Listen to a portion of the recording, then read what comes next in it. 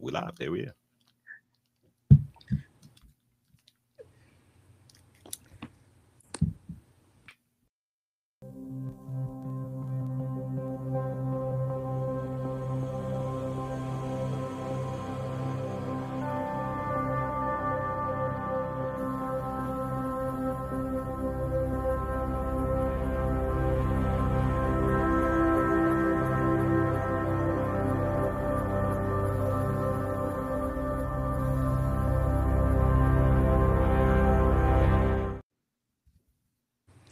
Hello, everyone. My name is Amanda Washington. I am the National New Play Network producer in residency at Actors Express.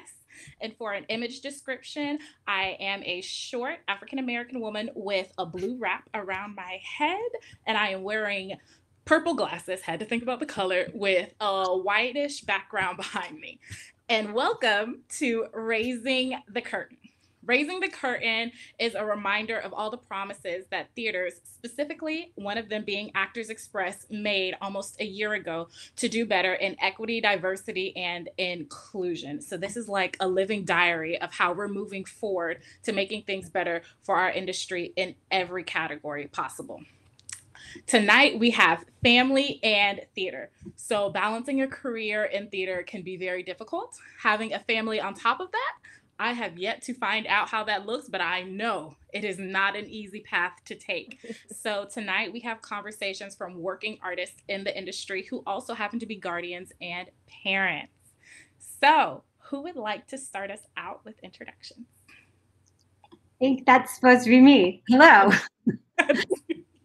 I'm Arielle Sisto. I'm the founder and artistic director of the New York Times award-winning Out of Hand Theater here in Atlanta. Thank you, Eugene. And I am a mom and a foster mom. I can keep going, but Eugene, I think that's you.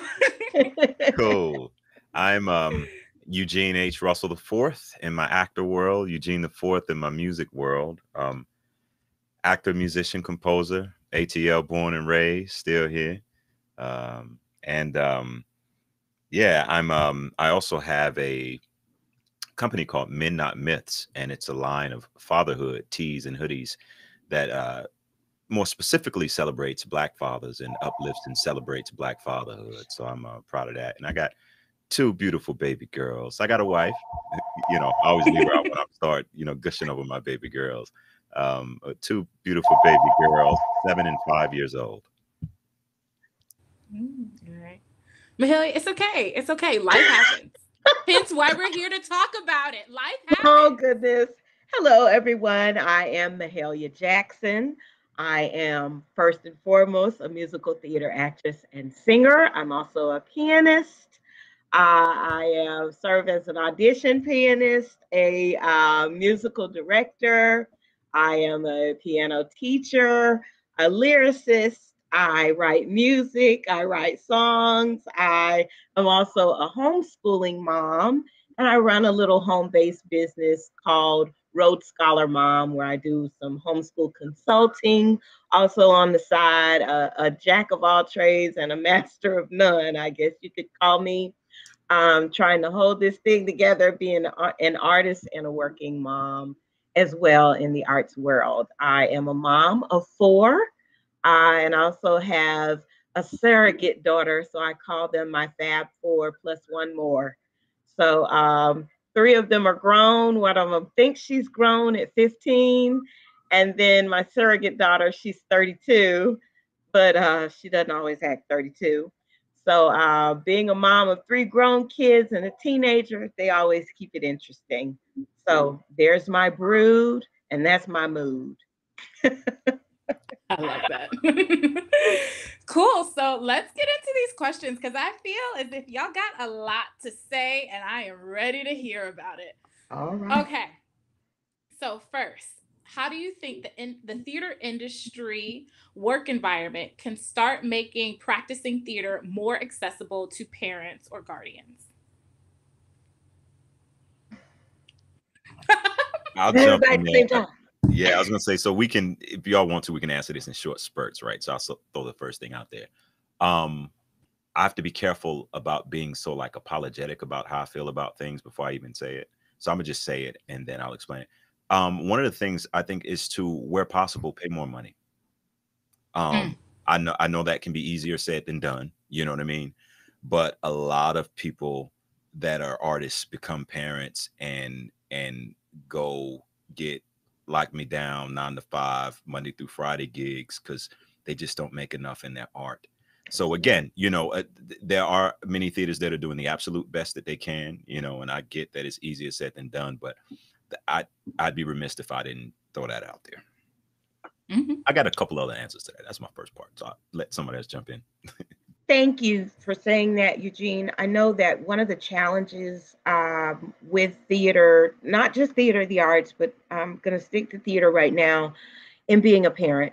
When you are working on a show and you're a mom and the show's pay is standard, middle of the line with theater, it's not enough. And so you are going to pick up other jobs to supplement. What does that cause? It causes you to be away from your kids even more, but theater is your main thing. It's not going to sustain you.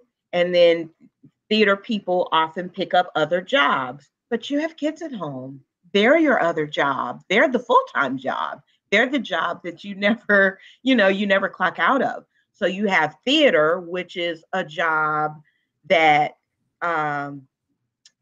theater's a job that when you leave the theater, that job isn't over either, because you have study, you have character development, you have all these things that you're going to work on when you're outside of the theater. So you're working on that when you're away from the theater. Then you have this other job that you're trying to supplement the theater income outside of the theater. Then you have these children that you're responsible for outside of the theater. Do you see where I'm going with this? It's a lot. It's too much.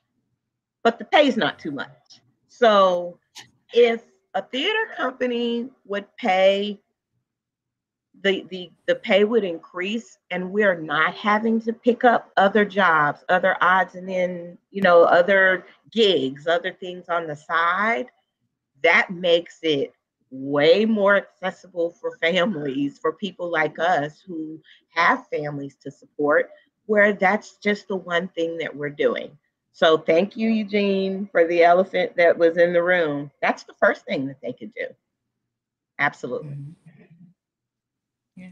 I'd love to add on to that. And I definitely agree with what Eugene and Mahalia are saying. But beyond that, I think that theaters can think outside the box a little bit more in terms of what programming looks like, and come up with more kinds of programming that don't require parents to be gone 6 nights a week for 2 months in a row. And, when their kids are the only time that their kids are at home, and only be home when their kids are at school. I think that can be really tricky. And I know that is one of the things me as an artistic director and upfront on the arts administration side to go, okay, what else, what other models can I invent? And so that's made us develop shows in homes where we can have limited runs, or we can have multiple actors who play the same role and switch in and out, or have monthly events where it's one thing that happens every month, like equitable dinners, just to think about how can artists still pursue their art, but also be good parents, be responsible to those parents and feel like they're not missing their children's childhoods, like they're not missing out on that stuff.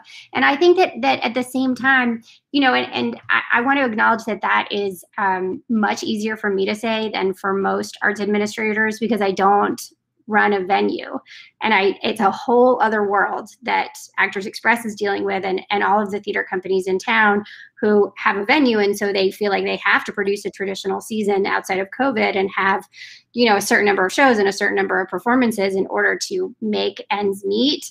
But I hope that in the future, more companies can think flexibly about what programming looks like and what schedules look like, for lots of reasons. And parents is a really great reason, but also so that we can serve more kinds of audiences, serve people who don't feel comfortable buying a ticket or maybe can't afford to buy a ticket to a traditional theater event, and then also pay for childcare and transportation and maybe get to go out to dinner and whatever. And I mean, it's a big commitment for a lot of people to go to traditional theater, and I think a lot of people just feel excluded from it anyway, like it's not for them. So can we as theater artists and theater administrators think outside the box in terms of what programming looks like and how it can serve audiences and artists and our whole community better?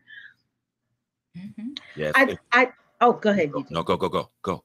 I do want to say this. As a parent, children are unpredictable and need perpetual flexibility. And I know that directors, artistic directors, all the powers that be, I have been fortunate in most of the companies that I've worked for. It starts with a mentality and a philosophy at the top with the people that you're working with, and a vibe, a spirit. So if you get the vibe that there's this firewall or that there's this staunchness with the people that you're working with their mentality, or if you get a vibe that, well, none of these people are parents, so I know they're not going to be flexible or understanding or sensitive to the plight of a parent, you're not going to feel compelled to go to them and say, okay, I understand rehearsal isn't over till 11, and I understand that it is 9:12 right now, but I just got a text that my kid is running 100 temperature and I need to go. So I said all that to say it begins with a mentality from the top.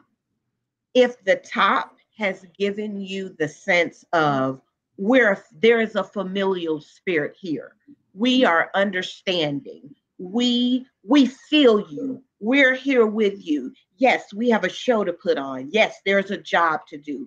Yes, we have set this intent and we know what needs to happen. But we also know that you have a life to live and you have these kids and they are human beings and you are not beholden to us, and those kids can die, all we care. Like, if that is not the spirit that is coming from the top, if it is the opposite of that, if they are understanding and human and the human spirit bleeds through them, and that has been conveyed to the cast and crew from the beginning.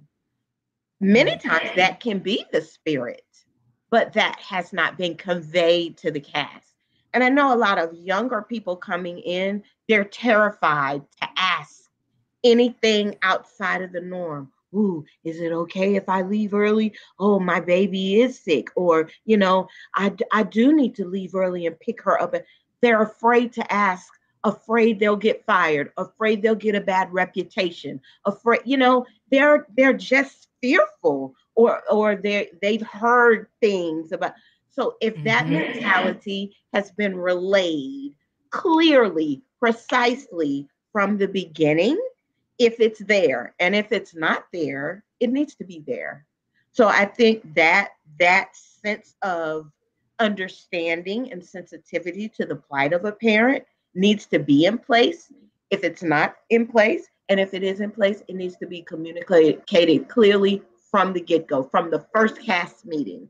It needs to be communicated to the cast that this is in place for you. All you need to do is let us know. And of course, we'll be understanding to you and your plight and whatever you need to, we're here to serve you with, you need to leave early for your child or whatever, go ahead and feel free to do that in good faith. Yeah, and I was just going to say real quick. Yeah, Ariel set it off with the buzzword flexibility. Yeah, I'd say flexible scheduling and casting. I want to throw that out there. Get understudies when you can get understudies. Please. Because that's less. First of all, it's only in your best interest as a company, as an entity, as producers, right? Because you're covered. And also it takes the pressure off of parents who might have that sick child at home. And it's like, man, but I don't want to let my cast down. I need to leave rehearsal early, but because my child's really sick. and I don't want to not be there with my really sick child, but I don't have an understudy, so it's really going to mess up rehearsal. So again, I know that's a financial thing, and some of that stuff is easier said than done. But while we're putting it out there, where possible, get understudies. So a parent, and I know non-parents have other emergencies too that they could use understudies for. But since we're on the topic of, since we're talking about us being parents, there are a lot of parental emergencies. You know what I'm saying? Hopefully not a ton of them, but there are parental emergencies. And when you don't have an understudy, you may just suffer in silence because you're trying to be a team player. And that's not good for your mental health. Absolutely. So theaters openly communicating, saying, hey, we support you. Whatever you need, let us know. I heard this one thought about, and once again, I have not had the blessing yet of becoming a parent. That's later down the road for me. But about the thought of having daycares installed in actual theaters. What do you all think of that? Love the idea. Like for the rehearsal process, or maybe if you're on the administration side, when you're working. Is that a thought you all would entertain? I know it's maybe a little scary to drop your kids off, even though we go to school, but drop your kids off and leave them while you go pretend to be someone else.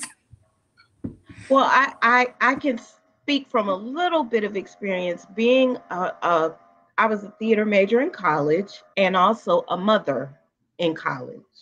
So I had 2 small children while going to college as a theater major, starring in the musicals every spring with a baby. So I have a little bit of experience with this, doing the whiz, passing my child off on the side of the stage, having freshly breastfed, getting ready to do a scene. So it was amazing to sort of have childcare right there. I had the Winkies from the Wiz holding my kids. Okay, so they were my childcare. It was amazing to have my cast members surround me and be her village. Her is my 25-year-old daughter now, who was cared for by my Wiz cast. It was amazing to have that right there because I could then focus, but my kid was right there. So the distraction, the worry, think my mind was not somewhere else. My mind was fully in house. And we know as actors, it's all up here. It's heart and it's head. And everything was right there in the theater because my heart was with my kid and my heart was also on the stage and everything was housed right there in the building. So theater companies may want to think about that because, you want Effie's head in the building. And if Effie's kid is in the building, her head's going to be there too. Her heart's going to be there too. Because everything that's most important to Effie is right there. So logistics, how that's going to work, let all the smart people figure that out. But, that's going to benefit everybody in the long run. Because look, the box office manager's kid is going to be in that daycare too. So, this behooves everyone in the equation, not just, the cast members. This helps everybody from the staff, the cast, the crew, So on-site daycare, and there have been studies that on-site daycare boosts morale. It's a money saver. This tax breaks, so this is a good thing for everybody. In every part of the equation, it's a good business decision. It's good morally. It's a plus for everybody. So look at me trying to tell Freddie to get an on-site daycare at Actors Express. But yeah, I think that there's no downside to having on-site daycare for members of any organization like that. That could only be a plus. And it's good for it's good for the theaters too. Did I do something weird? Am I good? I mean, it's good for it's good for the theater too, because now you've expanded your talent pool, right? So maybe there's this dope, actor that you otherwise wouldn't have been able to hire, but now you got on-site daycare. So they're like, oh, I'm in, I can do it, and I just want to take a quick second to shout out the Atlanta theater community. anybody that's done a show with me since I've become a parent can probably recall at least one good rehearsal where one of my babies or both of my babies was there. And I don't mean just there, like they might be on stage if you turn, if you ain't watching, but everybody was so, the cast was so loving and caring. And I got to shout out Aurora Theater too, because Freddie, I'm sure y'all would be this way for me at Actors Express. But I know Aurora, we literally, when Naeem and I were doing Memphis the Musical, we only had one kid. Then we had Eliana, and their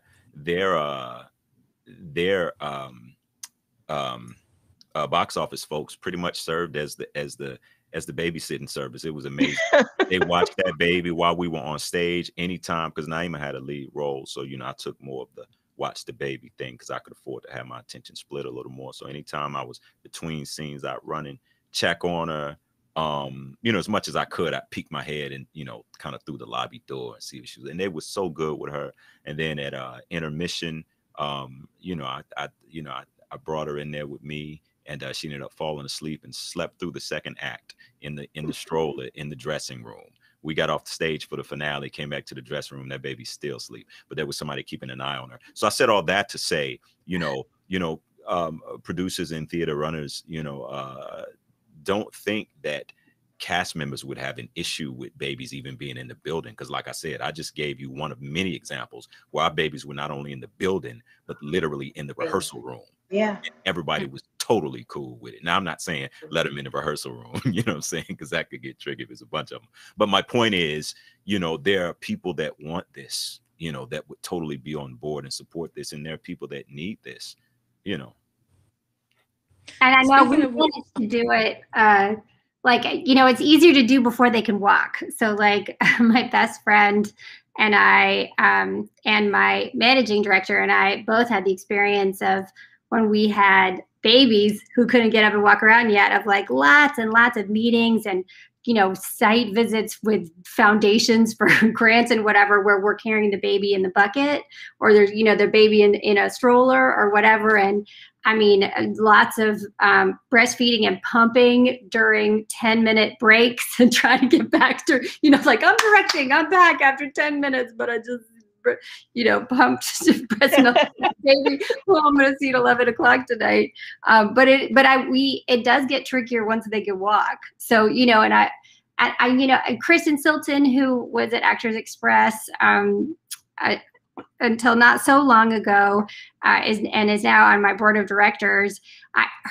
She works at the Alliance right now, and I don't know, but I suspect that the Alliance is the only company in town that has the resources to do this. But I know like her kids get to go to summer camp at the Alliance for free as a job perk. And like, I wish that, like I said, I don't even run a venue, so there is nowhere for me to have a childcare center. Like there's no building, but I wish that we could all offer it. Or, if all the Atlanta theaters got together and offered it, that would be amazing. But then, of course, it wouldn't be on site.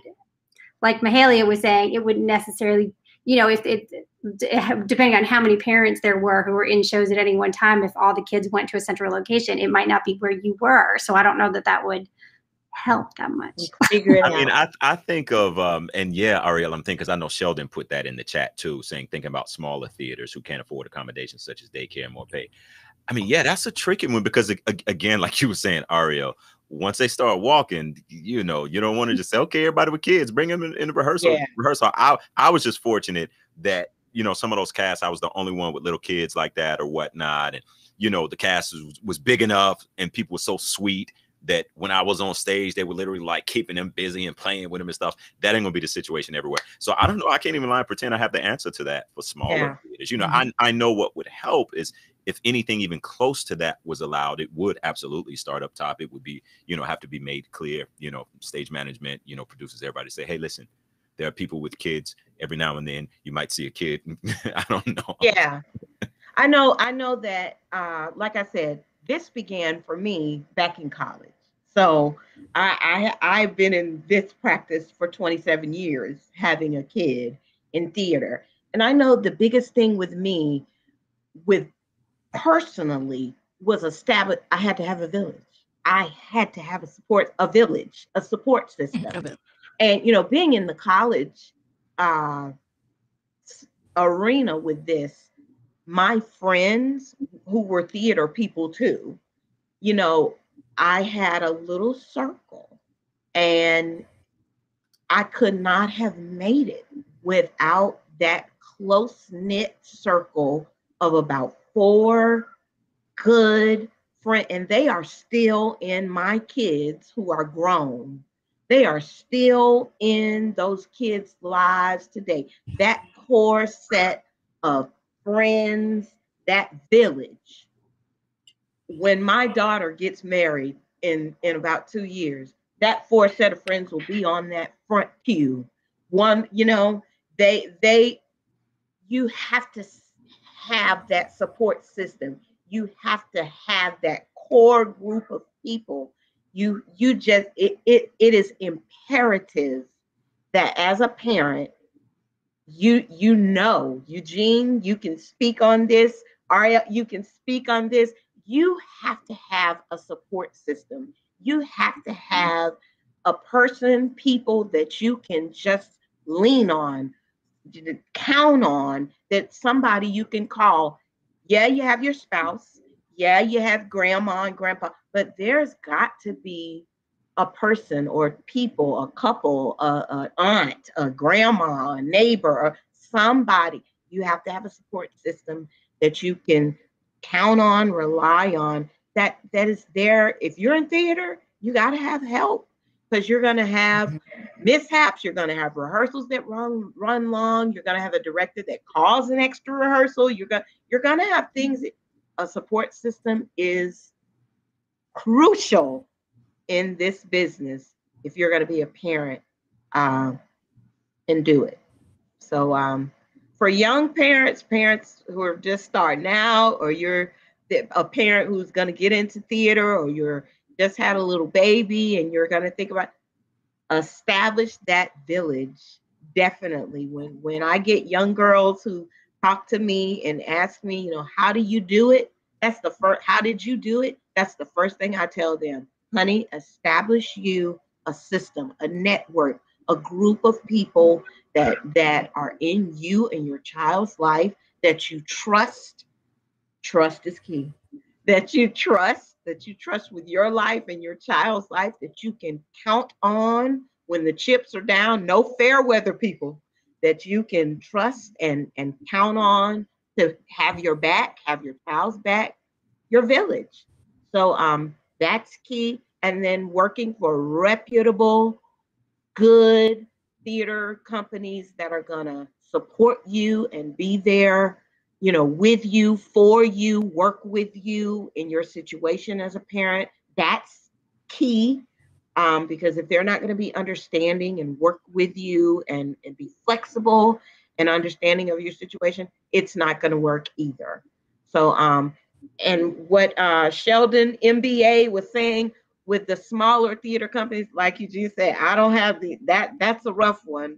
Uh, I don't know. We got to put our head together with that one, and try to come up with working alternatives, because that is a conundrum, when they don't have the resources for on-site childcare, or to call somebody in to help, and casts that are band together and help, the helping spirit, the community spirit, you know, that is integral in this thing. If you have cast members that are, you know, parents, if you have people who are adamantly against a child being in the you know, that's not an attitude that's going to lend itself to a cast member that's a parent. You know, everybody has to have the understanding spirit. It has to be a group effort. It has to be. If anybody is going to not be a team player with a cast member that's a parent, it's just not going to work. That leads me to one of the next questions of, so for parents who are just starting out for being parents or guardians, what advice do you give them when it comes to contracts of like, this is what I need and this is what I have to have in order to do this show? What are some of the advices? I know, Mahalia, you gave a little bit to it, but Ariel or Eugene, do you want to add on? Or Mahalia, do you want to add on to what you said? Definitely decide first and foremost what you will and won't tolerate. You have to make a decision in your head. What is a deal breaker? Yeah, what's negotiable and what's not negotiable for you. So I know the first thing when I got to Atlanta from college as a mom, I made up in my mind what I would and would not do and wouldn't do as a parent. So if there was a theater company that would not let me leave if something was going on with my kid, I couldn't take the role. No matter how badly I wanted the role, no matter how badly I needed the money, if they can't work with me when it comes to my kid, that's a deal breaker. So, but that's gonna be, that's gonna change from person to person. So what is good for me is not going to work for Ariel. It's not going to work for Eugene. So I can't judge what's a deal breaker for me is not going to be a deal breaker for Eugene. What works for the Jacksons is not going to work for the Russells. So it's on a case by case basis. So decide for you what's a deal breaker for you and what's not. And I think making that decision and being firm and stand your ground and your convictions, I think that will serve you well in making those decisions. What's your priority and what is and not negotiable for you, and make that decision first will lead you and serve you well. Yeah, I say really even before you audition for a show, really consider and know what the time commitment is and what the minimum is. And if considering your commitments to your family and what your family needs from you and what your family needs, if you know that that's time that you can't give, especially for that pay, then I say you can nip a lot of that in the bud by just, passing on the audition. I know that sounds, and I'm not saying that you won't be able to do any shows once you become a parent. My wife and I are fortunate that my dad I lost my mom in 2009, but my dad lives in Atlanta and both of her parents live in Atlanta. So we were fortunate, that we've got, people that can help, watch the kids. But if you don't happen to have that, and even if you say, okay, the time commitment is doable, the pay is doable, just make sure you're very clear and that there are going to be no surprises when it comes to the time commitment. That's the biggest thing I would say. And any other advice I would give to you said new parents, am I right, Amanda? Look, if you have advice for parents who've been doing this for a while, no, you can throw that in there too. Yeah, no, mainly new parents. Be encouraged. Yeah. Don't feel like you got to give up your career. Yes, it's challenging. Again, I know it's easier for me to say because we've got family in town. But be encouraged. Know that you don't have to just give it all up, but just remember why you're doing what you're doing. You know what I mean? Like, again, and I keep just connecting it to time and money, because for me, when it comes to my family and me doing a show with somebody, those are the two biggest factors. What is the time commitment and how much am I going to get paid? So don't be bashful about it. Don't be apologetic about it.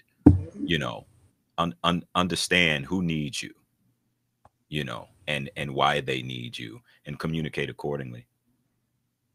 I'd like to just step back even a little further than that just for a sec. So in my day job, I run Out of Hand Theater as the artistic director, but my side job is that I teach arts administration and arts management at Emory. And so I spend a lot of time with college students, business school students, and art students.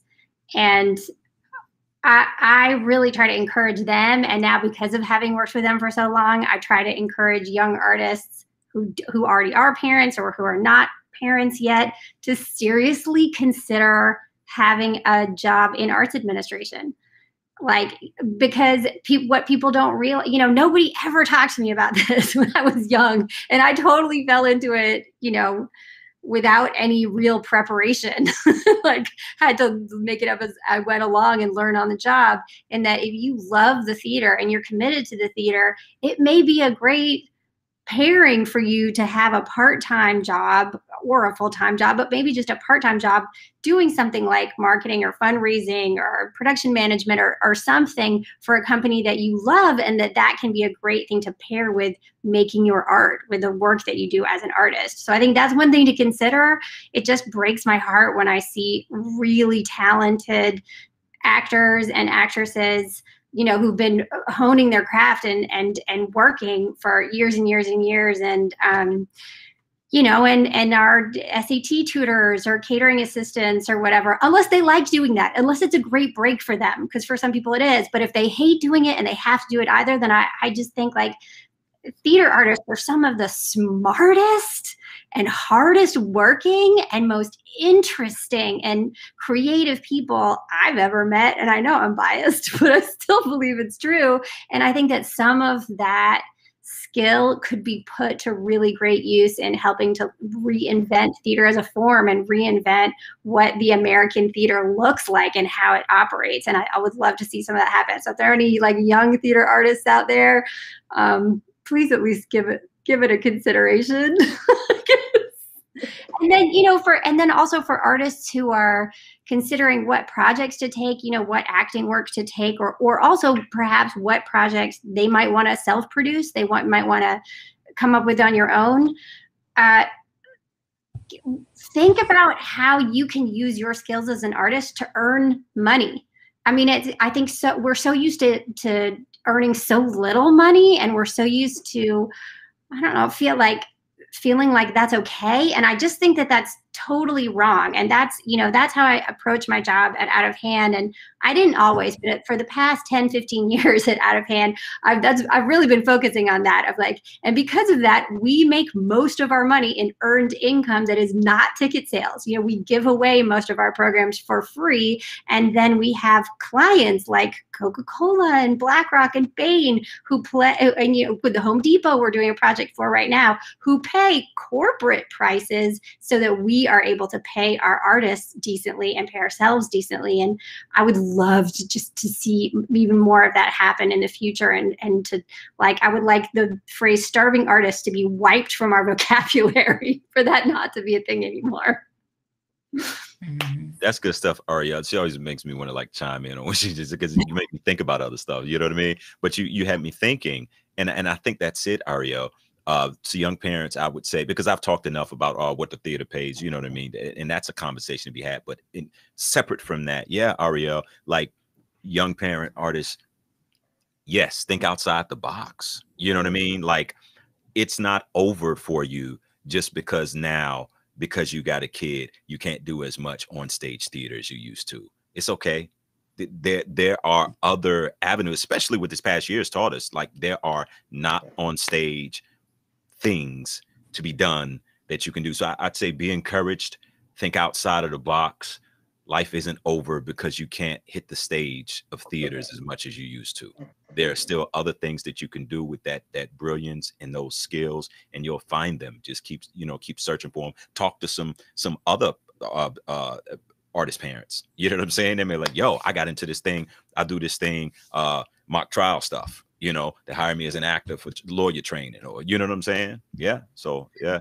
And then when you do get an offer that you really want to do, and you go do a play, also, don't apologize for that. And I mean, I think it's also so important for us to teach our kids that we too, and that pursuing your dreams. And yeah, I mean, the three of us, we don't want to miss every night of our kids' lives, and that's why we're choosy about what artistic projects we do. But also, I think it's so important to show your kids that, like, I'm an artist and this is important to me, so mommy's not going to be around, you know, but mommy will be back in 6 weeks, and we'll figure it out. Like, we'll make time on the weekends and make stuff special, because I have a passion and a career too. So that's important too. And that helps them respect acting as a job too. Because, you know, I tell my babies, as much as I can help it, instead of saying, daddy's going to rehearsal or daddy's got a gig, I say, daddy's going to work. There it is. You know, because I want them Yes. to grow up with the mentality that, yes, I can be an artist working a job. And of course, they say if it's something you love, you never working. You know what I mean? But I still want my babies to grow up with that respect of what it is to be a working artist. It's like, no, this is my dad's job. He's going to work. Yeah, he has fun at work, you know, but he misses us. But he's working because that's a passion he has, and because we like having lights and we like heat in the winter and AC in the summer. You know, so I try to, you know, sometimes I say I'm going to a gig, you know, but I kind of half the time, you know, I just say, yes, daddy's going to work, you know. I think that helps me to bring up a point of advice that I wanted to say. You definitely have to communicate with your family about the commitment of time that shows are. And I think all four of my kids are artists. They all play instruments, they sing, they're either something or another. But they all have the utmost respect for the arts because they understand the time commitment. Because since they were little, they have seen and understood the amount of time that mom had to commit to what she did. Because I was always upfront with them. Look, all these hours that mom is in the theater, and they were there in the theater sometime with me seeing it. And then when I met my future husband and was married and stuff, and they would hear the talks that he and I would have about scheduling and things. And I was very clear and upfront with him about the time commitment that this theater thing was going to take. So my advice to young couples and young parents, be upfront, clear, and precise with your family, your partner, your spouse about the time commitment that this show is going to take. And not just the show, about your at-home time you're going to need, studying script, analyzing script, working on your character development, all of the time that it's going to take for you to do what you do. Be upfront with them, be open with them about the commitment that it's going to take so that they can be, one, knowledgeable, respectful of what you do and how you're going to have to do it, what it looks like for you to have to do what you're going to be doing at home, what it's going to take from you, what it takes out of you, all those things. Be honest with your family about the commitment that it's not just the commitment from you. It's going to take a commitment from your whole family. They have to give of themselves too, because you're going to be too tired to cook sometimes. You're going to be too tired to play sometimes. You're going to be too tired to give husband the attention that he needs sometimes. So they're going to have to be understanding and sensitive to what you're doing too. So be honest with them about the commitment of time and energy that it's going to take for you to do this thing called theater. That's another piece of advice that I kind of had to learn once I got married to do. And I think Okay, I just want to bring. I'm not sure what your husband does, Mahalia, but I know that I think Eugene and I definitely have both like built our marriages on that. Yeah. On that principle of like, okay, now it's your turn. Now it's my turn. I remember the hardest one for me was just a few years ago so my husband is Adam Fristow, who's appeared in several shows at Actors Express and taught in the intern program for many years. And now he's a full-time professor and rarely has time to do stuff like that anymore. And, you know, mostly when he acts himself now, it's film and TV.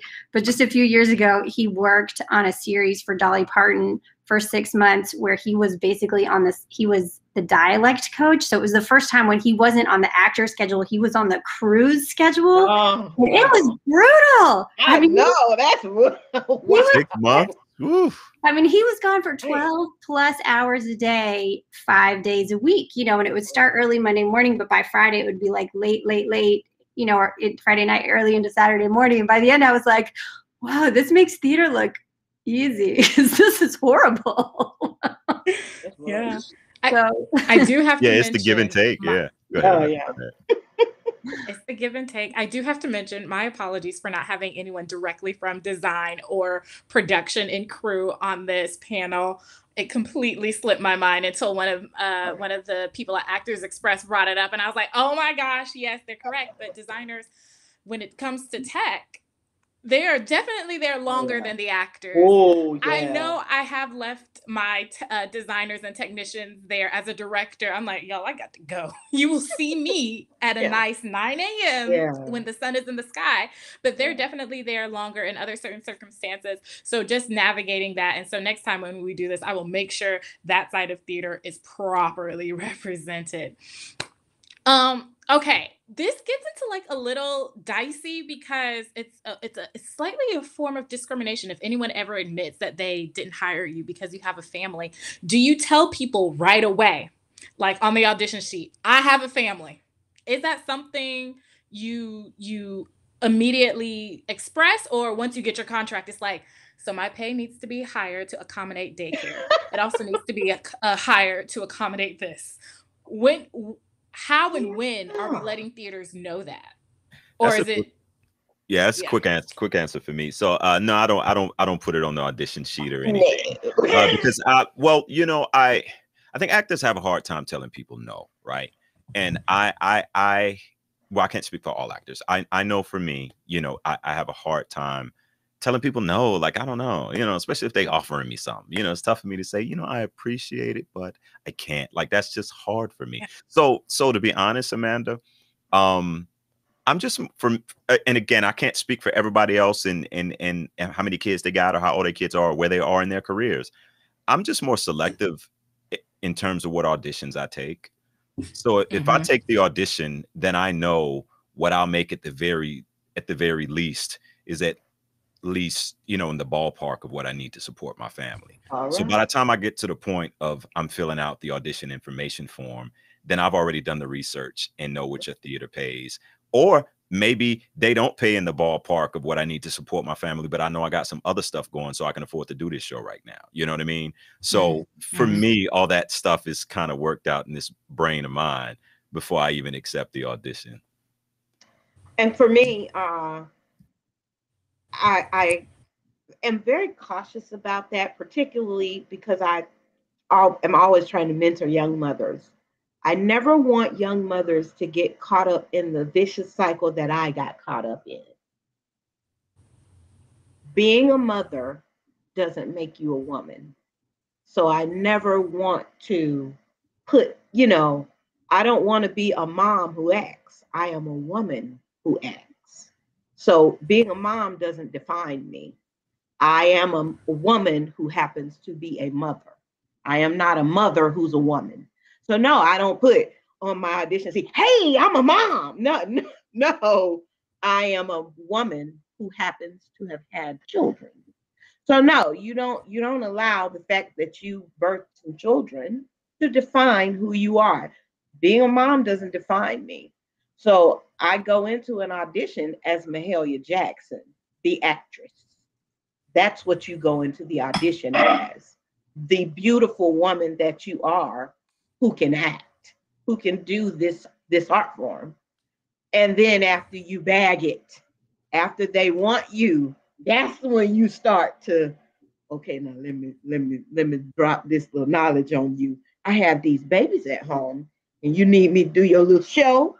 So this is where I need y'all to work with me on this little thing. That's when you go divulging all that information to them. Okay, so on Tuesdays, my baby has ballet, so I need to be there 8:30 pick up.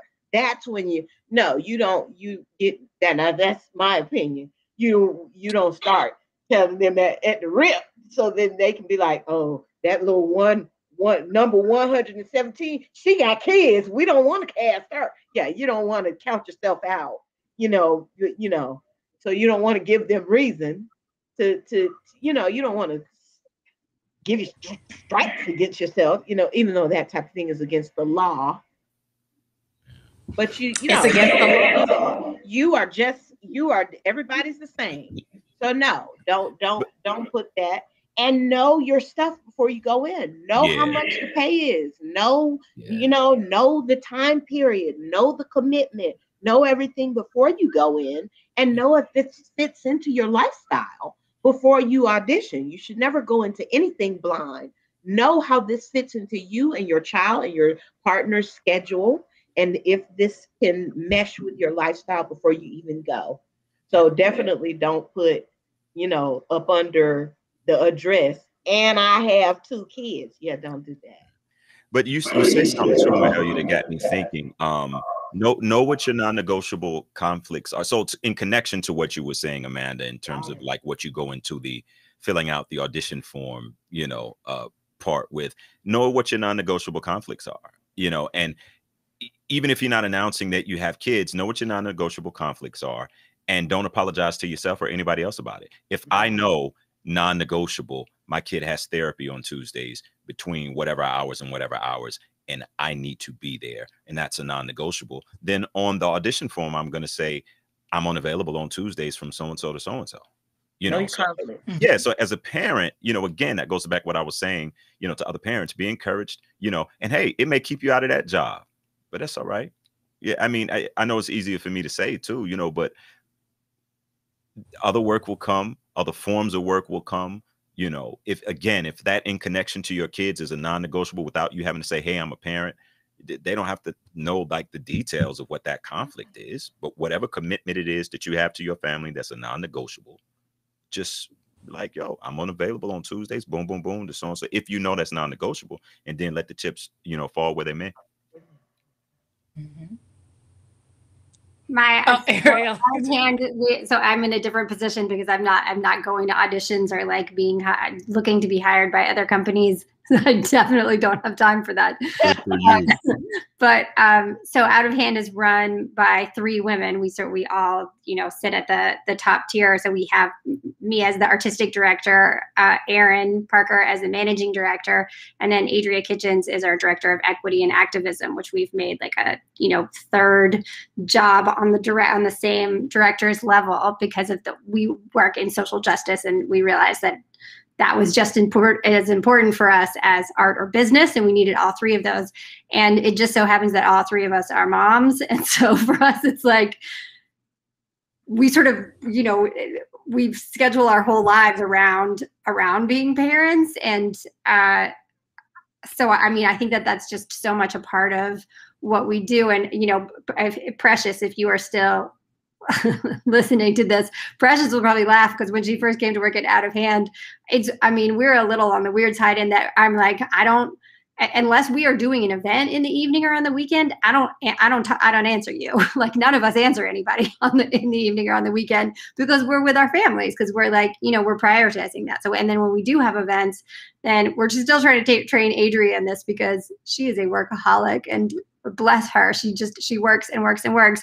But Erin and I are very much like, if I have to work an event in the evening or on the weekend, I'm going to try to take off an hour during the day because I want this all to balance out. And I think we were also excited to learn earlier this year when we hired Marlon Burnley to be our associate artistic director. We didn't know until we had hired him, I don't think, that I think we knew he was a dad, but we didn't know that he is the primary caregiver, kind of the more like a stay-at-home parent for his son, Augie. And we were like, that is the coolest thing, that is exactly who fits on our staff. Mm-hmm. Okay, so what I'm really hearing is know your non-negotiables. That kind of in my head also translate to drawing your boundaries. What about self-care? Because I feel as if being at the theater for 4 to 5 hours, and then on those days we have rehearsal for 8 hours, and then you come home, and depending on what age your kids are, you either have little ones who want to talk to you, who want to interact with you, or you have maybe the teenager that's in their room chilling, but you want to talk to them. What does self-care look like for you all? And how do you express it to your other parents and like, y'all need to get that self-care too? During a show, self-care? In the car? Yes. Parents got to take care of themselves during a show. Yo. Honestly, listen, Laurel said it in the chat. Self-care is hard. Self-care is what you do in the dressing room when nobody else is in there during show. That's just the truth. No. Yeah, this is I have asked the $1 million question. I mean, You don't. I can give it a. I don't know. Y'all don't get me started. I can tell you all the stuff that went wrong with me trying to implement self-care when I was in the middle of the show. Because when our babies were little, I would walk in the door and Naima would just be like, "Here, hand me the babies," because I'm like, I get it. You've been home with them all day. They drove you up the wall. One thing that, oh gosh, it's tough. It's hard, y'all, because I feel guilty if I come home and need to take like time to decompress or something. You know what I'm saying? Like once I walk in the door, it's hard for me because if my babies ain't seen me all day, it's tough to walk in the door, be like, okay, now daddy needs about 30 minutes to an hour to decompress. Like that ain't happening. So I don't know, y'all. I don't know. Maybe I haven't tried this. Maybe it looks like, hey, every day after rehearsal, I just need to go to this coffee shop and sit for 30 minutes to decompress before I head home. I haven't tried that. I'm just throwing it out there. Mm-hmm. I'm a nut. So self-care, okay. It takes me a minute to come down. When I'm leaving rehearsal, or it takes me a minute to slip back into the reality of you're on earth and you are a person, not the person in the role. Like it takes me about 30 minutes to slip back into the reality of the fallacy of my dry reality from rehearsing or from doing a show. It takes me about 30 minutes, and that's usually on my drive home. And then Eugene is different from me. He has little kids, and I have big kids. And it's been a long time since I had little kids. So self-care is easier for me because I can just threaten people to take iPhones. Leave me alone, or I'm going to turn your phone off. That type of thing. He can't do that yet. So self-care is a little bit more possible for me. I can get an hour of peace, more so after rehearsals, late at night, maybe 2 a.m. Yeah, that's when it has to happen. I have teenagers, so they beg and they want things, and they want to ask you questions, and they want clothes and things like that. So they want your attention when they want it. So self-care can only happen during odd hours, or it can't be conventional. You have to be flexible with your self-care when you're in theater. I've noticed something about theater. Things happen at odd hours during theater. Know that, people. Things happen at odd. Breakfast will maybe happen at 4 a.m. or maybe 9:30, or maybe dinner might happen at 2 p.m. That type of thing. Your self-care may occur at 3:30 a.m. So you may have to shuffle things. You don't live a conventional life, maybe. You may get used to things happening at different hours than other people. And that may be something you have to accept in the world of theater as a parent. So there you have it. I mean, I'm thinking may happen at other times. Sorry, Mario, you might want to jump in there too. But I just thought of one real quick. I don't know. Maybe I'm throwing out ideas of self-care that I never tried as an artist. But I mean, Lara, they said it in the chat that like this is stuff that probably everybody, even non-artist, deals with in terms of the transition for work. But the connection to it is, yes, if you're playing a really heavy, emotional role. So anyway, here's another idea that I never tried. Maybe it's, hey, on my lunch, I'm gonna call to check and make sure everybody's alive and breathing, but I'm gonna take the rest of the lunch just to not be on the phone with y'all. I love y'all. On my lunch break, if there's anything like urgent, we can talk about it and deal with it on that. But if it has to do with like uniforms for the girls for school, and that's something that can wait till I get home, I'd rather not talk about it on my lunch, because I'm gonna take that full hour just away from everything. I don't know. I'm throwing out stuff I never tried, y'all.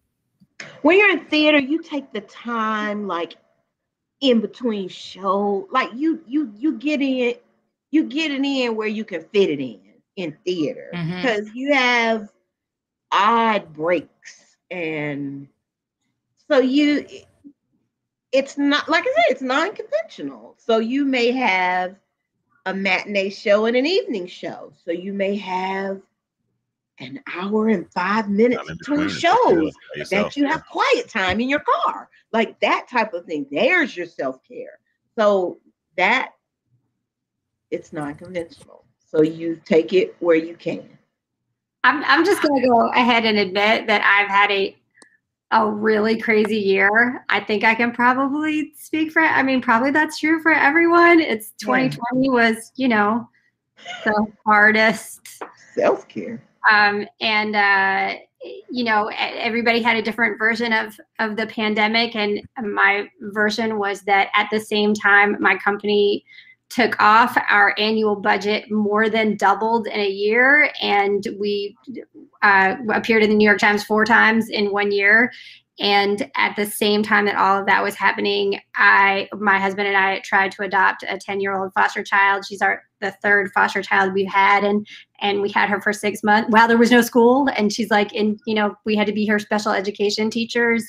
And she's got severe behavioral issues. And I mean, we were just exhausted every minute of every day. And the one self-care thing that I did, I'm really proud of doing it, that I still do, is that at some point I just laid down the law and I was like, you know what? I'm going to have to take this dance class for 1 hour twice a week in my bedroom with the door closed. And that's going to sustain me. That is, and I've been doing this dance class twice a week in my bedroom because of course it's on Zoom, you know, since the beginning of the shutdown. And like that is my self-care. That is the thing that keeps me going. Wow. Great. So what I'm hearing is you just have to find it when you can. And hopefully you can find it. And hope you don't take anybody off in the process. Yeah. Mm-hmm. All right, we are at the end of our time. And look, y'all are parents. Y'all have little ones or older ones you have to tend to. And so I want to be respectful of that. Are there any things y'all want to pop out in these like last couple of seconds before I close this out for the evening? I just want to say kudos to you, Amanda. This is amazing. This is really cool. And really, like, kudos to you for that last question about self-care, because even though we all were like, well, I kind of don't get it, it makes us think about it and remember the importance of it and try to figure out how we can implement that. So really, really good stuff, Amanda. Kudos to Actors Express also, because me coming up, I've been a parent for 27 years now. There was never any forums or anything, other theater parents that I could turn to and look to for advice or anything like this. So kudos to you all for having something like this for people who aren't parents, who will become parents, or young parents, to have something like this. Thank you to Actors Express for having this resource and tool for young parents or people to turn to have something to throw out ideas, to get ideas, to just put thinking minds together. This is a wonderful, wonderful tool and resource. So thank you. Ditto what Mahalia and Eugene said. Yes. Well, I want to say thank you all so much for giving me your time, Actors Express your time, and then also sharing your stories with everyone. It has been insightful. I definitely we're writing down these ideas from all of the panels over the course of these 5 weeks. So it's something that we have concrete evidence of, but also through the internet, so we can take it and figure out how we can implement this into our structure. So thank you all for lending your voice to this conversation. Everybody who's watching, join us next week for Colors of the Industry. Design doesn't come from just the Europeans.